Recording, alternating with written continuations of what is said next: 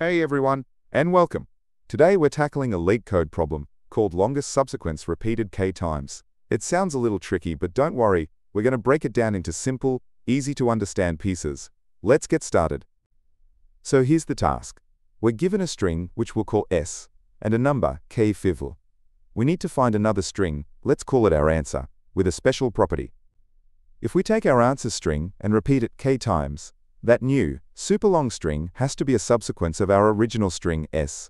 A subsequence just means all the characters appear in s in the same order, but not necessarily next to each other. Our main goal is to find the longest possible answer string that works. And if there's a tie for the longest, we need to pick the one that's lexicographically largest, which basically means the one that would appear last in a dictionary. Let's look at this example to make things clearer. The string s is let's Leetcode, and k is 2. Let's test the candidate let. If we repeat it twice, we get let's let. Can we find the characters of let inside let's Leetcode in the right order? Let's see. We can find the first let and then the second let. Yes, it works. Now what about another candidate like et?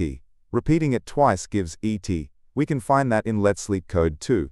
So both let and et are valid answers, and they both have a length of 3. The tiebreaker rule says we need the lexicographically largest one.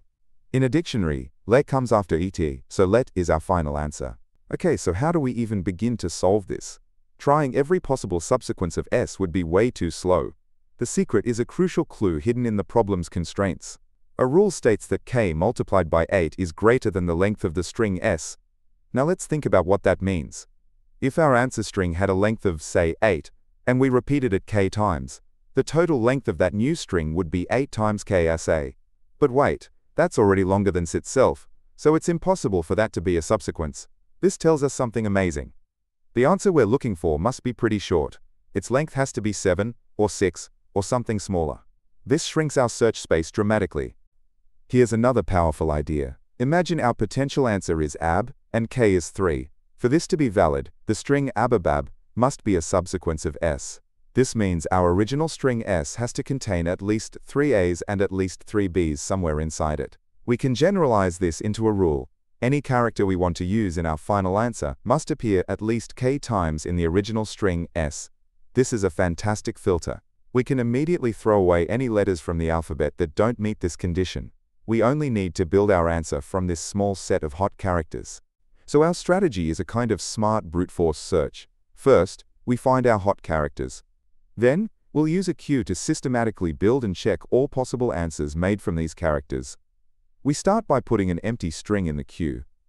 Then, we enter a loop.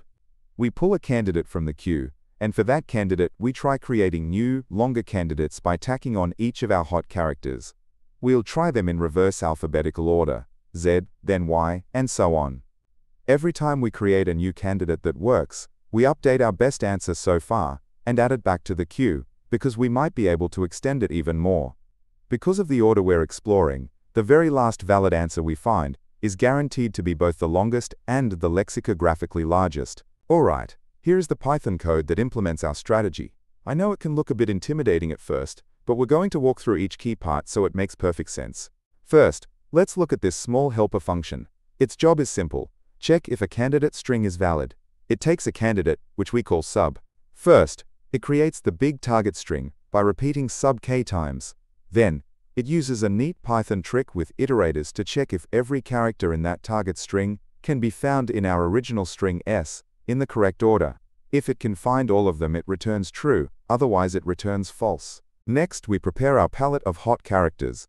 This part of the code first counts the frequency of every character in the string s. Then, it creates a list called hot chars which only contains characters whose count was k or more. We also sort this list in reverse. This is important, because it means when we build our candidates, we'll naturally try letters like Z before A, which helps us find the lexicographically largest result. This is the engine of our search. We initialize an empty string called ans to hold our best answer so far. Then we create a queue, which is just a list where we add to one end and remove from the other. We started off by putting just one thing in it, an empty string. The while loop will keep running as long as there are potential candidates in our queue to explore. In each pass, we'll pull one candidate out to work with. Now, for the candidate we just pulled from the queue, we try to make it longer. We loop through our sorted list of hot chars. For each hot character, we create a new candidate called next by adding that character to the end of our current one. We then call our helper function to check if this new longer string is a valid subsequence. If it is, that's great. It becomes our new best answer. But we don't stop there. We add this new, successful candidate back into the queue because we might be able to make it even longer in a future step. So how efficient is this approach? Well, the number of candidate strings we end up checking, which we can call xfreeze, is actually quite small because the answer's length is limited to 7. For each of these candidates, we have to run our check function, which takes time proportional to the length of s, which we call nen. So the total time is roughly n times xpriv. The memory we use is mostly for the queue, which stores these candidates. Since x is a small, manageable number, both our time and space are very reasonable. This is way better than trying every single possible subsequence. So let's quickly recap the main ideas. The first big aha moment was realizing a hidden constraint limits our answer's length to less than 8. This made the problem solvable. The second key was filtering our building blocks to only include hot characters that appeared enough times. Finally, we used a breadth-first search, powered by a queue, to explore all possibilities. By trying to add characters in reverse alphabetical order, we cleverly guided our search to find the longest and lexicographically largest answer automatically. And that's a wrap. I really hope this breakdown helped make the problem and its solution clearer. If you found this helpful, I'd really appreciate it if you hit the like button and maybe subscribe for more explanations like this. If you have any questions or a different way to solve it, drop a comment below. Thanks for watching, keep on coding, and I'll see you in the next one.